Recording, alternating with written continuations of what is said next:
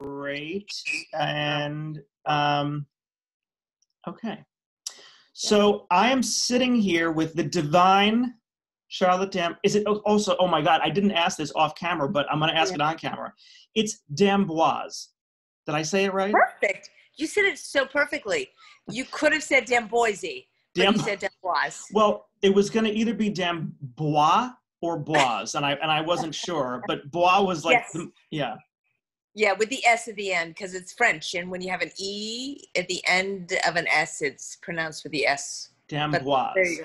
D'Amboise, yes. I almost went into panic mode, and I was going to be like, I'm sitting here with Charlotte D. of Broadway fame. That's good. So I've interviewed a lot of Broadway stars on here who tell me that they have no connection to the business at all from their family, that they were the only person in their family who had any inclination towards theater. And I always thought that was bizarre because I'm not like that. And I like you, come from a lineage of performers.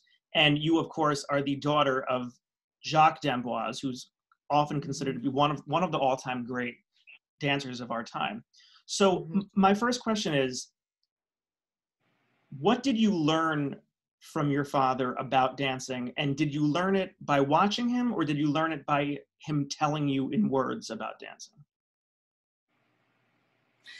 I think initially when I was a kid, it was watching him perform and watching his dedication to the art of performance. So what it took for him every night to get on stage as a dancer, it was hard work, and then also watching him perform. And I took from him, because he was a man, and to see a male dancer, I was obsessed with I didn't like the women dancers. I liked the male dancers because they seemed to jump and turn and do much more interesting stuff than, this is in ballet, mind you, ballet. Got it. So I was exposed mostly in the ballet world, which is very different than the Broadway world. And especially nowadays, things mix more in Broadway. A lot of ballet stars do some Broadway, and there's a little bit more mix. But in my time, there was no mix. It was really just ballet, and Broadway was a whole nother thing. But I just got that masculinity thing from my dad, and I realized that, I wanted to be powerful as a dancer, as opposed to what I felt like, even though now I feel differently about ballerinas, but I just wanted to be the one in charge, I think. And that was from watching my dad and just watching his work etiquette, the way he worked was huge. Yeah. Does that make sense? Totally. What were the positive things that came out of being from a lineage of an amazing dancer, besides the obvious things like you learned how to dance by watching? I mean, what were some other great things that you felt like you got out of being related to somebody like that? Well, the thing is that my dad is not like a normal guy. He was always giving. As a person, he's a person that is a teacher, and even though he didn't teach me, but he was always giving to students and people, always. And that's what I got from him. Like, I always feel like I need to give to people that need. So I'm always trying to, teach and give money. And he started the National Dance Institute and all that stuff. So he was just always that person. It was just more than just a dancer. Also, he wasn't that famous. So he was just famous enough. So only people came up to him like with respect, as opposed to just fame. And what I got from that was like, I don't want to be famous. I don't want to just be famous to be famous. I want to be famous to be respected. I want to be famous for what I do, and that I'm good at it, and that I have talent. There's a difference.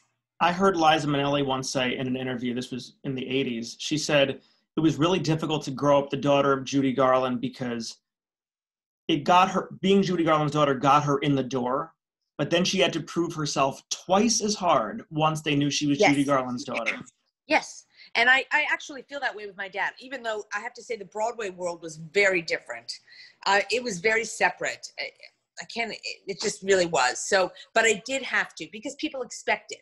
You walk in and you're Jacques Dubois's daughter, then you better, oh, she's going to be an amazing dancer. You know what I mean? Oh, she's got to be amazing because she's Jacques' daughter. And then if you're not that, and you know what I mean? And more than the 5 people, the 10 people that went in before you, then you're like, oh, well, she's not. And so you absolutely have to. I totally agree with her on that.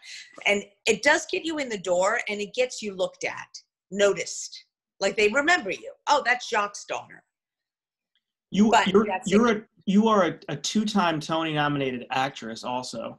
Did you ever get, and I will say, having seen you perform, you really, I'm not just saying this because you're on here. I don't lie to the guests. You really are a good actress. Did you ever get pigeonholed earlier in your career as somebody who's a dancer? Yes, and I still do.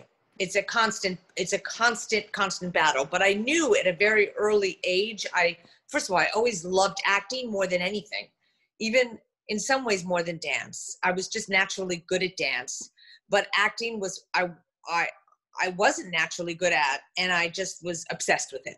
So I studied very early on and was attracted to that. And I also knew that that was what was going to take me to the next level. So I knew I wouldn't get acting more than the chorus unless I could be a really good actress and out act every dancer. So I really worked on that. It was not something that came, you know what I mean? I knew I had it all in me.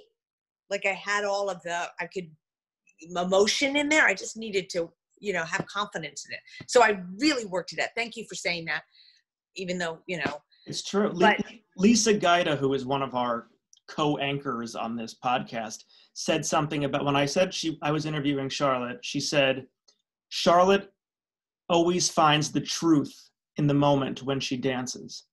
And having watched you on stage, I thought that was a really articulate and beautiful way of describing the way that you dance. And I think that speaks to your work as an actress, that you think being an actor on stage, what you want to look for is somebody who's just honest and somebody who really cuts to the core of the scene. I think that as a dancer on stage, there is a truthfulness to the way that you dance. Oh, thank you. Thank you. You're welcome. Means a lot. It's true. I mean, I'm not just saying, I always say this to the guests. I'm not going to make shit up on here. Like I don't, like a lot of hosts do that. Yeah. And I don't have the capacity. I'm Irish. It's just going to all come out one way or the other. So, I was talking about, years ago, I was talking to Deidre Goodwin, who played Sheila in your Chorus on Revival, and was just wonderful in that show. And she's wonderful in everything she does. And I remember I said to her, oh, Chorus Line, that must have been a really challenging show with all of the dancing. And she said, well, the dancing was sort of hard, but it was mostly harder to just stand there in one place all night. And I laughed, and she said, no, I'm not kidding.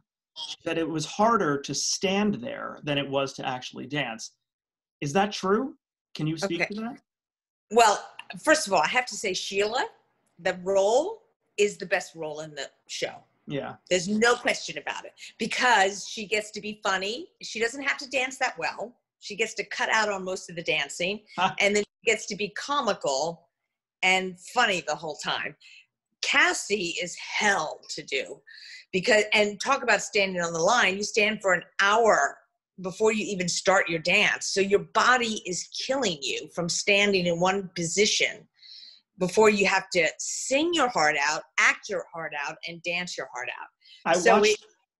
I watched the whole show is on YouTube, and I was going to watch your scene in preparation for this, and then I watched the entire production. I realized you don't get a goddamn water break before that either. It's so cruel that you are on the stage and then you just, Cassie, come back. It's like, really? Come back? Yeah. Really come back. And now you have at 9:15, I think it was like 9:15 at night, you had to dance and sing and act your heart out and not be funny. I have to say, I love doing comedy because it's so much more fun to do in long runs. When you have to be kind of the straight girl or the ingenue, it's hard because you get bored quickly. It's actually, now that I'm thinking about it, it's the least funny scene in the American musical theater canon. You don't get one real zinger No, in that scene. the only zinger is the thing about being a Band-Aid in a commercial, which is so not funny. That's even if Lucille Ball delivered that joke, it's like Yeah, you're gonna get a chuckle. That's not a, you know. yeah, It's true though. exactly. And then she's got to stand there all night, and then you're about to walk off stage, possibly to get a sip of water, and he's like, Come "Cassie." back. Come back. No, please, God, Just no. I think that so you know you were Tony nominated for the role of Cassie. I was thinking back to the original production from the 70s, and I don't think there was anyone in that production, while we know a lot of them certainly, that was more closely linked to the role originally than Donna McKechnie was, as far as Right. being most intricately linked to the character. Yeah. What was that like to get cast in this revival? It was the first time it had been revived, and Yeah. now all of a sudden you're already a Tony nominated actress yourself, and you have to do your own thing, but Take on still it. do this, but still in the same costume and in the Yeah, same. yeah. Same choreography. You know, it was tough because they didn't really allow any kind of changing of anything, unfortunately. And if Michael Bennett were alive, he would have. Do you know what I mean? He would have completely worked it around me, and you know. So I was stuck with that. Not that Donna McKechnie stuff isn't amazing, but it's really made for her. It really is made for her movement. And choreographed to her body specifically, I think. Exactly. Her And her neck and yeah, like everything that her she does is like. quirkiness and her way to the floor and her move, the whole thing. So it was tough. I mean, that was not easy. And that dance is very deceiving because it looks easier than it is. I mean, it's crazy exhausting. Within like 2 minutes into it, you're huffing and puffing, and you're like, why? Like when I look at it and I look at someone else do it, I'm like, why are they huffing? I don't get why it's so hard because it doesn't look it, but it really is. It's crazy exhausting. But you know what? I've done a lot of those kind of things. I've done a lot of replacements, and I've also done a lot of iconic roles in replacing Gwen. I mean, in doing Damn Yankees with Gwen Verdon, and Cheetah in Pippin, you know, and Yeah. Roxy, and all these roles were with iconic people, and I've had to kind of make my own with it, you know, Yeah. and I've sort of learned how I've done it. You have to kind of have confidence in you and what you're going to bring to it. That's going to be a little different, and know that that's going to be interesting. Yeah. And I always find that I know I can find something. What I do is I look at a role and I study it before I look at them do it. If I can look at them do it, I find my own choices. And then after I've made my own choices, I go and I look at their performance if I can. Don McKechnie's, after I've made my own choices. And then I go, oh, that's good. Oh, how did I not see that? I'm taking that. I'm taking that. And then I'm keeping this. And then I form it, and then it becomes what it becomes. It's kind of and what that's sort of how I've just noticed that's pretty much kind of how I've done it over the years. But I definitely want to find that thing before I look at the performance. Because if I look at the performance, I lose that. I lose that initial, uniqueness. And the spark of Individuality. Yeah, exactly. What about Cassie while doing the role did you ever start to relate to? I remember, again, to quote Deidre, I remember talking to her and she was saying one of the hard things was not getting cast every night. Like Sheila gets cut from the show. And I was sort of like, well, it's a show. I was like, it's just a show. But she was like, no, it actually really hurt to get cut. And that really stuck with me. Yeah. Well, it's interesting that you say that because for the longest time, people used to talk about, oh, I'm an actor and it really like affected me in my life and this and that. And I used to think, what do you mean it affected you in your life? Like you acted it and your life is that. And that's how I felt my whole life until I did that role. Now, mind you, I did that role for 2 years. So it did sink into me in a deep way. And every night having to get on stage and beg for a job, You know what I mean? I mean, as much as Zach was there and I had my integrity, I'm still begging this man who I had an affair with for a job in the chorus, which is not a bad thing. I mean, but it's just, it's demoralizing. It ends up after a year of doing that every night, and you're auditioning during the day for other things. The last thing you ever want to do is ever audition again. So it's funny. I feel like A Chorus Line is the best show in the world to do for 3 months. But if you're going to do more than 3 months, it starts to seep in your skin in not a good way. Does that make sense? It makes perfect sense. It makes perfect sense. That's how I felt with that show. And I guess Deirdre did too. I haven't spoken to her, but for sure it did for me. It affected me in that way. And it's the only show I've ever, every other show has not done that. But that one, it was too personal. It was too real. It was too at home. It was what I do, every day. Right. And I think the only way to avoid that would be to not be good in the part, because the only way to avoid those feelings would be to not put your heart into what you're doing, and then you would be terrible. You're absolutely right. You're absolutely right. And in order for that part to work, which was also hard to do, was to give it your all every night, everything. Did you find yourself, I know, I can just speak to personally, I know sometimes like a year into a run of a show, I start to get anxiety about the show more than I did when it opened. Did that ever happen for you on a show like Chorus Line where it got harder as it went on? Yes. Now, mind you, only A Chorus Line.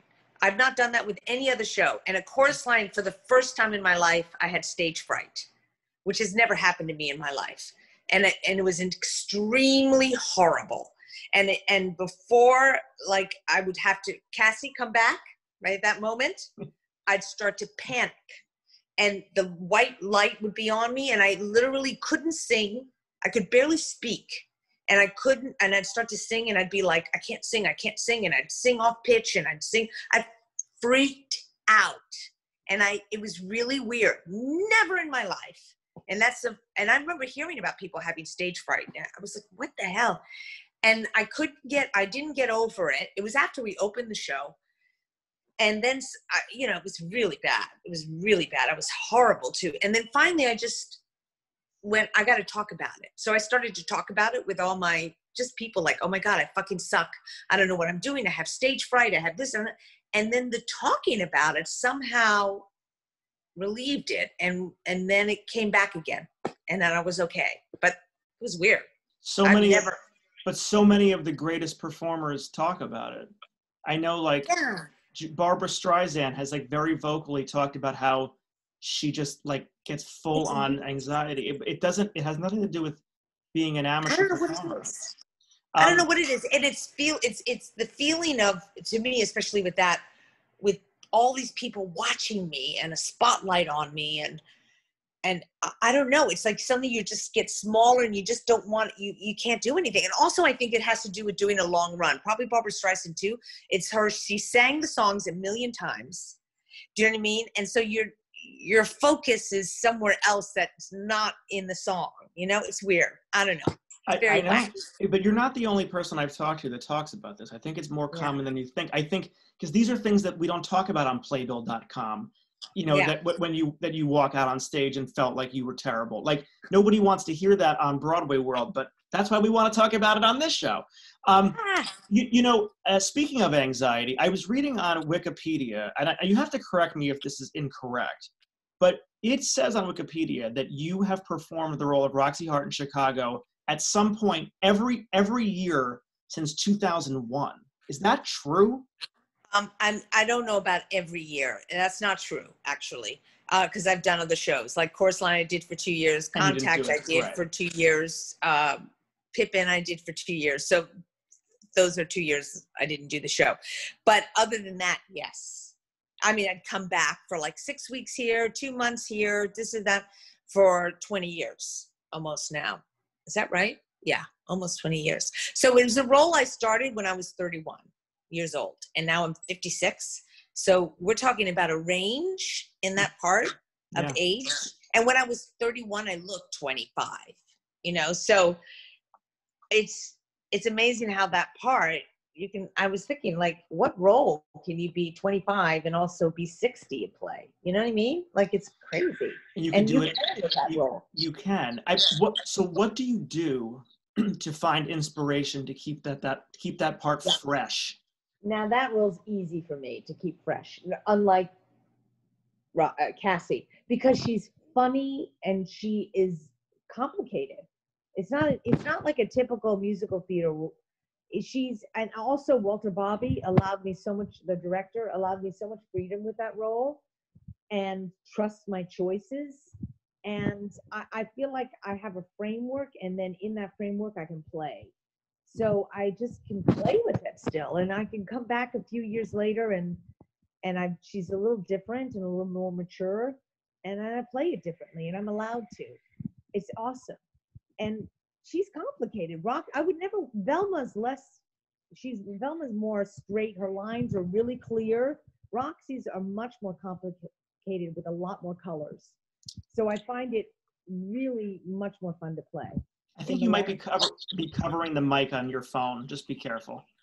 Totally am covering it. There you go. Totally there you go. We still. So anyway, I was heard saying, you. Did you hear me that Velma? I heard every word, but it was just getting muffled. Yeah. Yeah. Much more black and white. Have you played Velma? No desire. One, because of the black and white, but also I don't think I'd be that good in it, even though initially they wanted me for Velma, and they wanted me to come in for Velma. They wouldn't see me for Roxy. And then I just bullshitted and came in with all Roxy stuff and pretended I didn't have any of the Velma stuff. Like I had no idea that they wanted me for Velma, because I just knew that Roxy was the part for me. You know, people have tried that before to less success than you did it. Just like young actors, listen at home. Charlotte made that work. Not everybody did.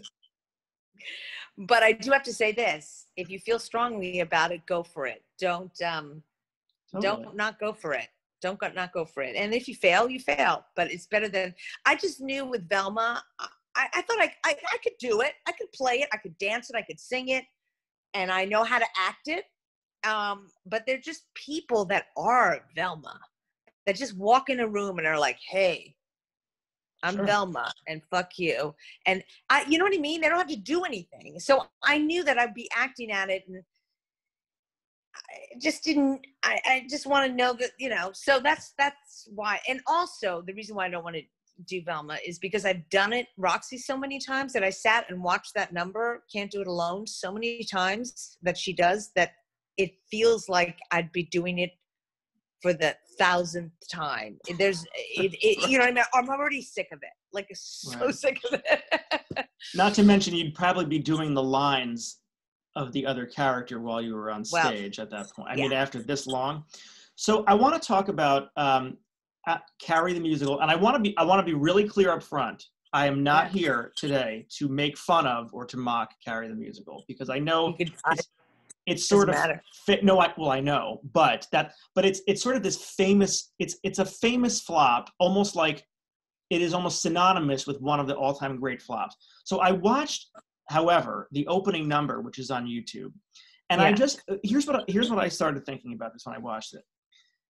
At first, when I heard Carrie the musical, you're always like, oh my God, what? But then the instinct to musicalize Carrie, which is about isolation and parent-child conflicts, religion, and has amazing characters in it. The characters are so well drawn. The instinct to theatricalize it, I don't think, was a truly stupid one right off the bat, because in a lot of ways it has what would really make something good on stage. But then I went and watched the opening number, and after all I just said about religion and isolation and parent-child conflict, it opens with a jazzercise aerobics workout that is one of the most astonishing things I've ever seen. Mostly, I'm wondering how much crystal meth was anyone in that number on to get through that. Do you remember doing that? Yes. And I don't know I don't know which YouTube you saw, but all of them. There's a whole solo I do, and then I do these that, like, in the one that they show, you don't see my solo, you just see me doing walkovers. But then there's another solo. But anyway, I do that whole number, and then I do a solo, and then I do like 15 walkovers after that, and then finish it. It was insane. It was insane. And I do remember thinking when the show closed, which mind you, we did 2 weeks, and that's including opening and closing. I remember being relieved. I remember thought, oh, thank God I don't have to keep this up because this is hell. And I remember during that time auditioning for Jerome Robbins' Broadway while we were in that show. And I remember they asked me to sing at the audition, and I said, I can't sing because I have no voice, and I gotta, like, I had to take care of so many parts of my body. Everything was like impossible because you're belting that whole number in, out, I mean, singing on the top of your lungs and on the floor, on the stand. It was crazy. The show obviously closed because they couldn't pay for the cast's drug addictions. I mean, I watched that and I said, I've never seen anything like that in my life. And also Darlene Love, that's who was the gym teacher, right? Yes. Just belting her fucking balls off. Like, yes. Everybody in that number, I've never seen anyone give more than I saw in that number. And I just thought, like, it's so crazy because it was astonishing, but yet in some ways it was just like in the wrong place, if that makes sense. Like that number needed to be one of the all-time great numbers in musical theater, just not there. I've always thought like it's like Mommy Dearest.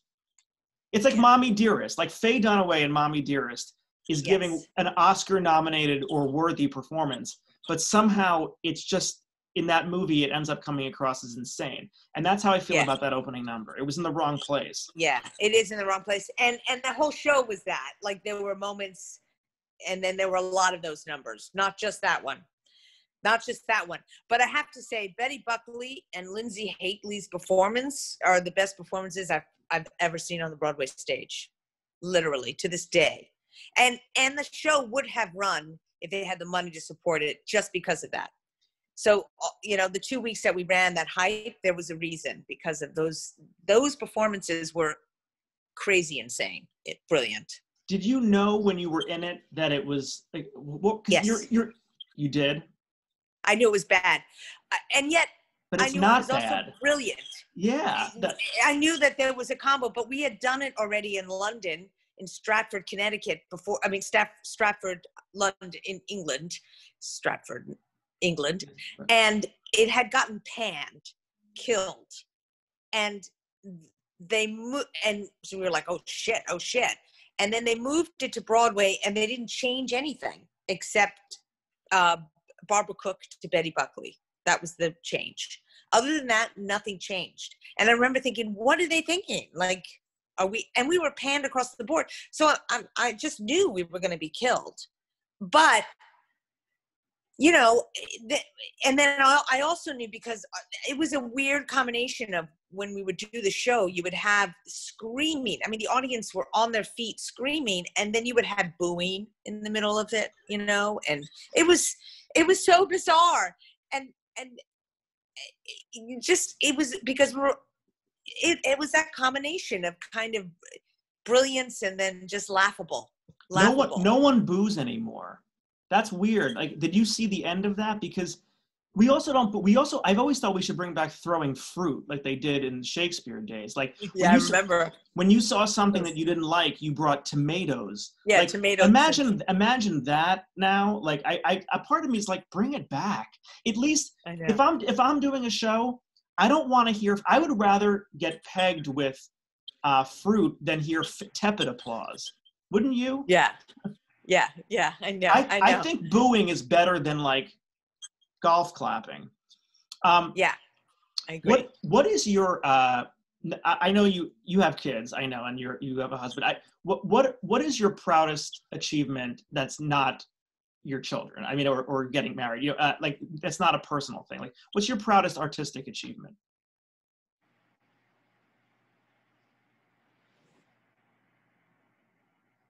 Oh God. I would say Roxy in Chicago. Really? Well, only because I feel like I made that role myself. I mean, like I reinvented it in a different way in some ways.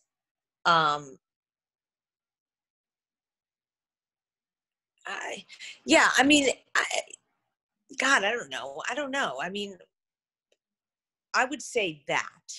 I would say Roxy because I feel like that's me and in all my colors. And I've been allowed to play with it and at times in my life be completely crazy. Yeah. I, I don't know.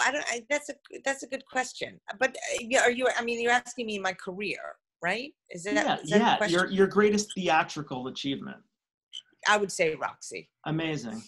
You know, I and mean, that's I don't know. There could be other things too, but I didn't get a chance. Like Sweet Charity is definitely a role that I feel is mine. Do you know what I mean? I would have done that's a role, and yet I did it on Broadway, but I was covering Christina Applegate, and it was her show. It was made on her, not me. So I had to jump into her again. Another example of jumping into someone else's show and not it being on me. was that But to hard? me, I was doing Roxy. Oh, actually, this is a good achievement. I was doing Roxy and Chicago at the same, Sweet Charity in Chicago at the same time. So I was doing Roxy on Broadway, and then when they needed me over at Sweet Charity, I would go over there and do Sweet Charity. So I was doing two shows at the same time, I'd say that's and a that pretty I have that's to a say was a pretty good achievement. that's pretty And good. I would just grab my wig, put it on, and I would use the same wig. Is that true? Really? Oh my Yes. I'd use the same wig. So insane. And I have to say, I don't even know how the hell I did it because I had like no rehearsals. I don't know how I did it. And Sweet Charity is a big role, but I don't know how. But did you ever do like I mean, that's amazing. Did you ever do like a matinee of Chicago and then Sweet Charity? Yes, Yeah, absolutely. that's Matinee of Chicago, evening of Sweet Charity. yeah, insane. That is truly insane. Yeah. And my last question is, in this we didn't I'm so glad we didn't talk about COVID actually. I mean, we didn't bring this up one Yeah, we time did. and it was so great because it reminded me for 5 seconds that there's life outside of it. But COVID, I'm kidding. What in these times, what inspires you right now? And like what creative urges do you feel as an artist at this point in your career? Like what are you kind of like, I really want to do this. I really want this. Okay. Well, first of all, it's really rough right now because my children are they're both applying for colleges. So I'm sort of living like I can't sort of be myself yet. Plus we just got a puppy.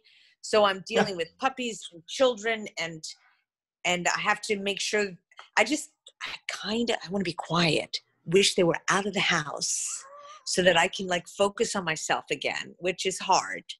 But what I really want to do, honestly, is when I was very young, I would take a lot of dance classes because I did know how to dance jazz. I was a ballet dancer and I needed to learn because I knew I wanted to be a Broadway person. So I just had to take class and study from different types of people. And I really, if I could whatever. I really am passionate, and the thought of studying with so many of these great artists that are out there teaching on Zoom, that are teaching like crazy hip hop stuff that I'm afraid to go into I'm Charlotte D'Amboise, and for me to go into a dance class, it's kind of, I don't want anybody to know who I am. I want to hide in the back. But here, during Corona, I can zoom into everywhere and start to pick up new kind of styles of dance. And that's exciting to me. And then ultimately use that to teach, but not have people watching me like be really bad at it. Like if I were in a dance class going, oh, I'm going to take a hip hop class and suck. But now I can learn in my own home. But that's kind of exciting to me. But other than that, I just don't have time because of my kids. It's. Do you ever see yourself being in a play with no Yes, music and no dance?